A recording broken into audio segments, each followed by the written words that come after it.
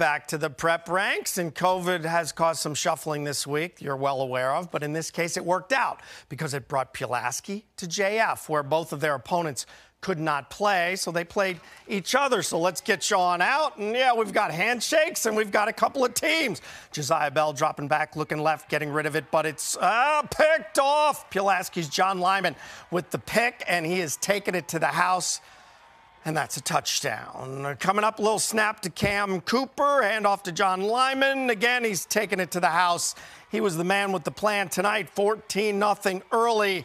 Cavaliers with the ball now. Josiah Bell under pressure coming up right here. And this is the key to Pulaski's team, their defense. Tyler Underwood, the sack. And then again, very next play. Ding, ding, ding, da-da-ding, ding. Ding, ding, ding, da-da-ding, ding. A lot of pressure, and it's all Pulaski.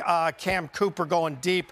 Eventually here picked off by Donovan Elliott, but Pulaski, the better team tonight, 49-16 over JF.